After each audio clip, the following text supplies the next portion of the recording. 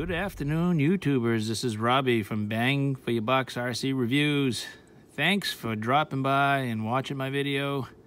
Please like, comment, and subscribe if you like the content that you're seeing. What we have here I present to you is the Remo Hobby Dingo. I got the Buggy one. This right here is a 1/16 scale brushless Dingo. If you didn't notice in the intro, it is pretty sweet looking. I love it. It looks very, very appealing to the eye.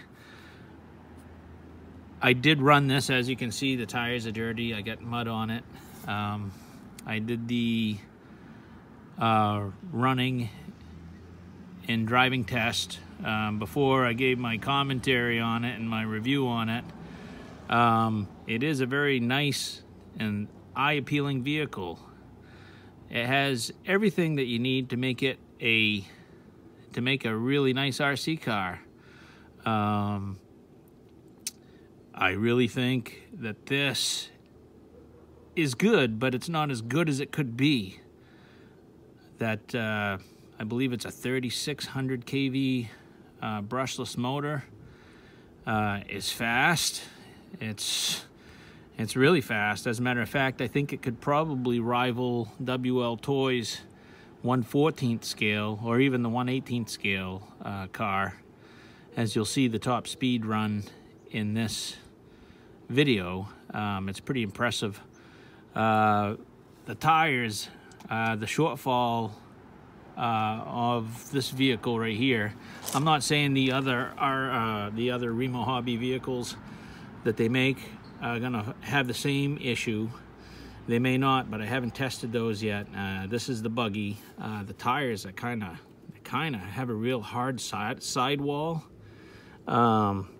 which sometimes when you're plowing into corners and drifting into corners, they really they hook up too well, and basically you end up toppling over side to side.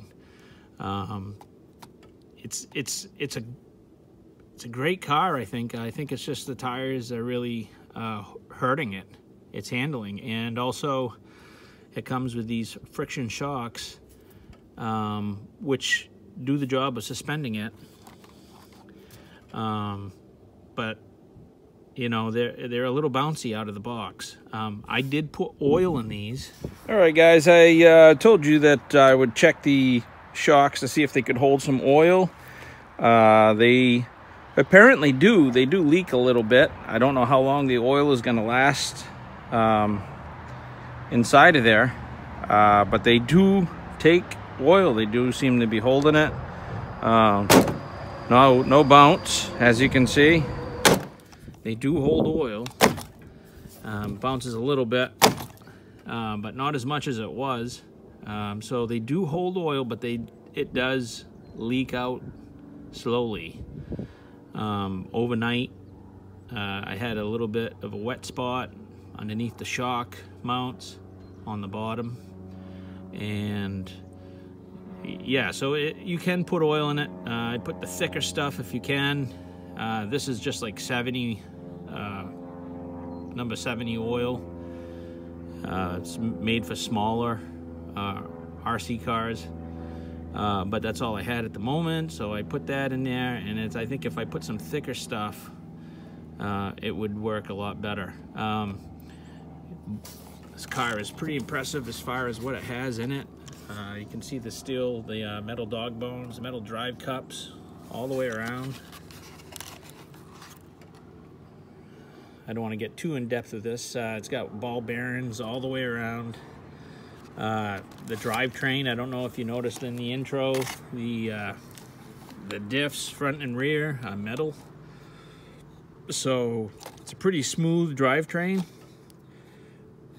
No issues there. When I was driving it, I blew up the tail fin on this. Whoa! Jeez.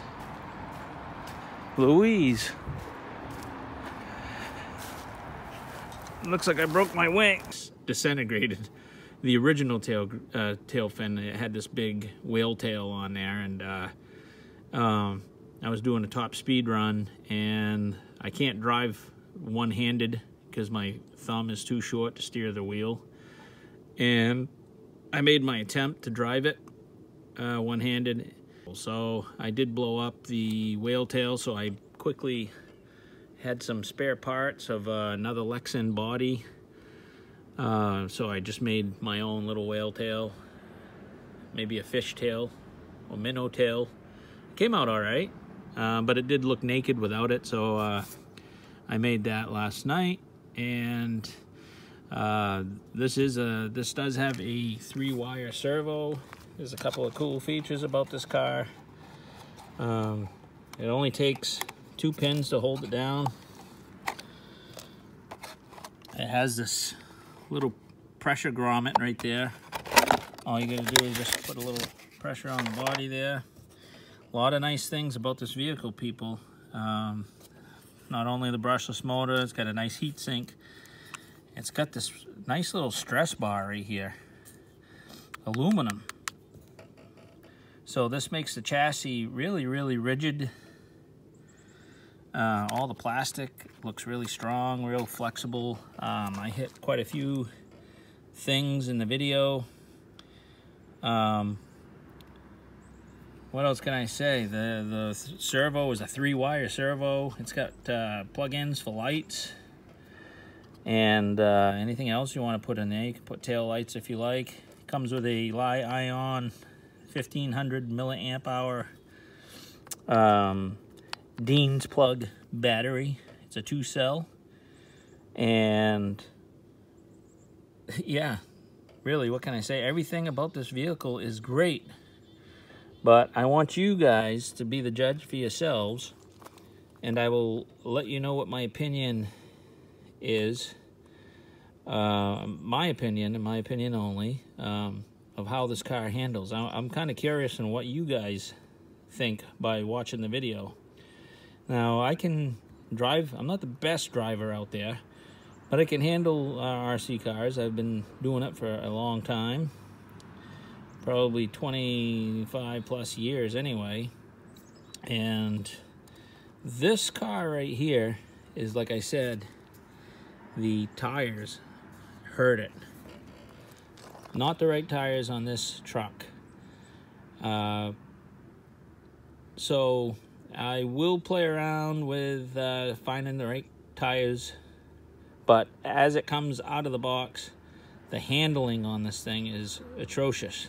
Very, very hard to manage, very hard to keep it straight. I think the servo is also very sensitive. You can't go one way or the other with it without going too far. So anyway, guys, I'll let you be the judge of it. I hope you liked the video. Yeah, the Dingo comes with this nice manual, very in-depth.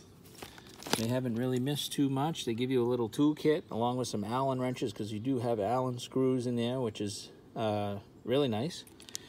And you get this controller right here, 2.4 gigahertz. Has all of the adjustments.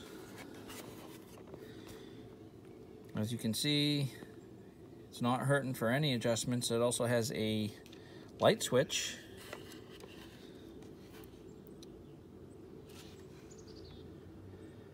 And yeah, it has the left-handed throttle adjustment.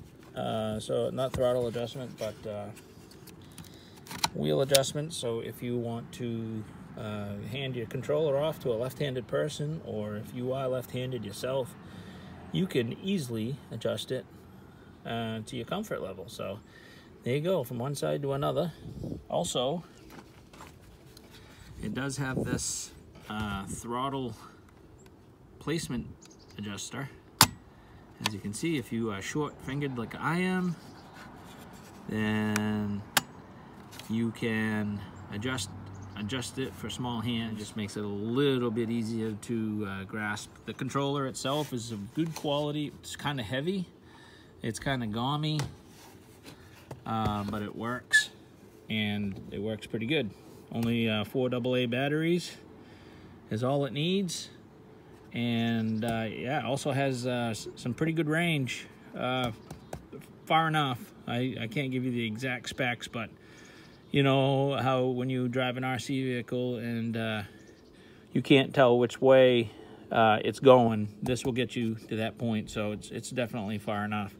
Hey everyone, here's a little video montage of the Remo Hobby Dingo 1/16 scale brushless car. I'm going to show you the good and the bad. Enjoy. Wow, this thing has got some speed. I know it's hard to see because that's all you see is dust. Should have been called the Tasmanian Devil. Oh, I like this. I like this buggy. I think I'm going to get some better tires for it. Holy crap.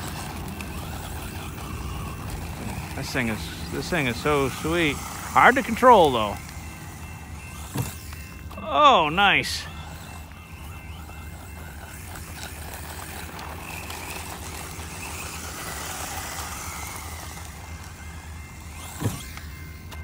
Oh, jumping jacks. Cartwheels.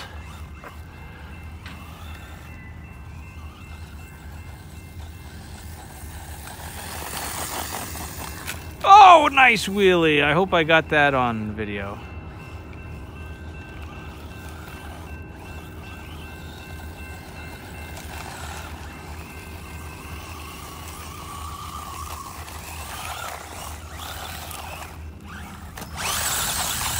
Oh yeah, it would have made it. Okay, we're gonna try doing a speed run over here with this car. The Dingo, let's see how it does. Give it enough runway.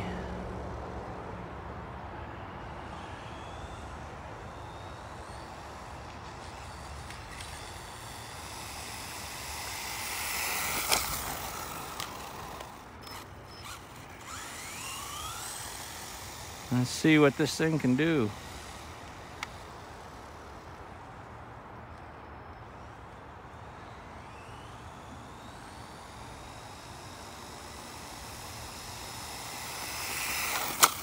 Whoa!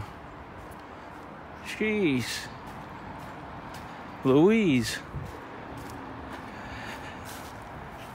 Looks like I broke my wing.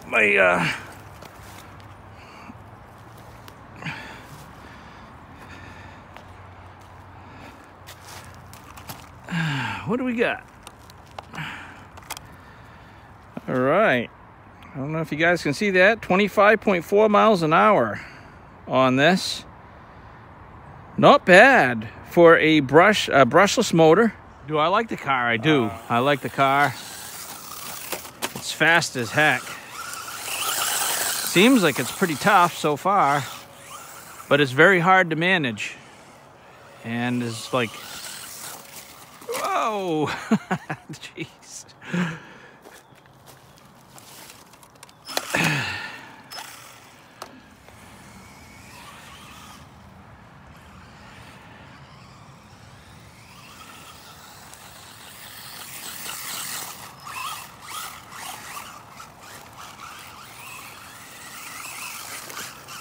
I'm going to turn the steering rates down a little bit more again, just because really having a hard time controlling this. Every little increment is a big increment.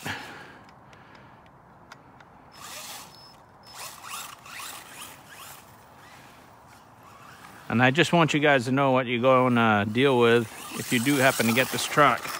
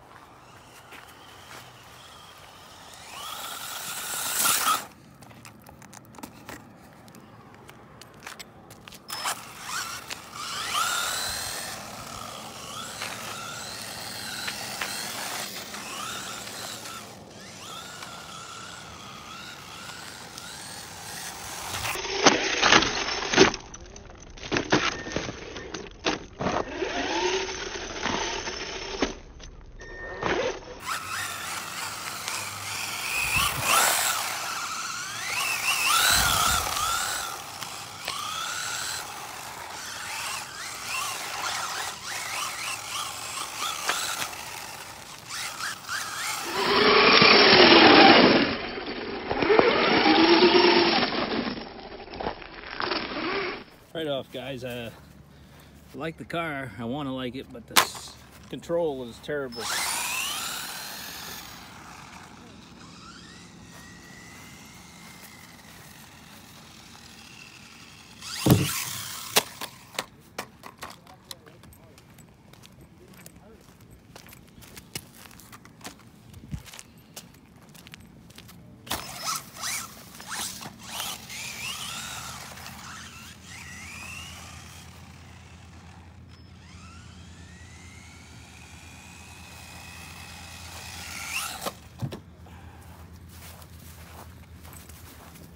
Getting a good test for its durability.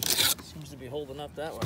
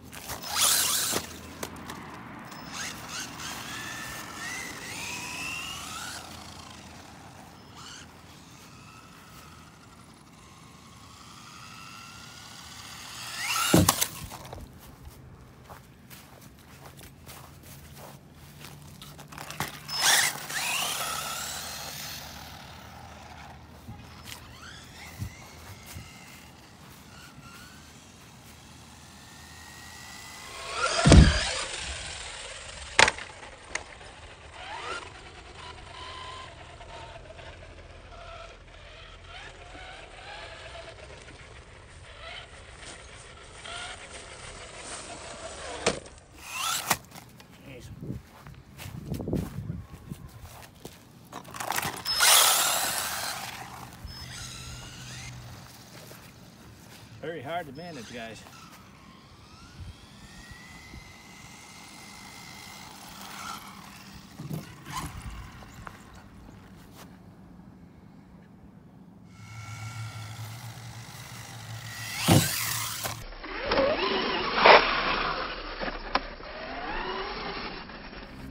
One thing that I can really vouch for about the Remo Hobby Dingo is that it is tough. This thing is tough. I've hit it against the curbs repeatedly.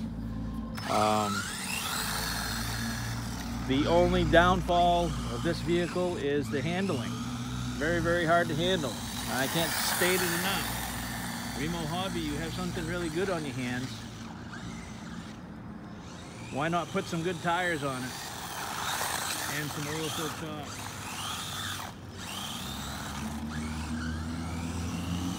You really got to ease on the throttle. If you don't, you're going to lose control and spin right out. See, I'm easing on it right now and I can control it.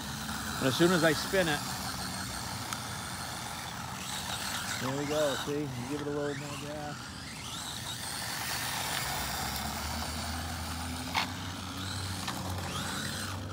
And it spins out.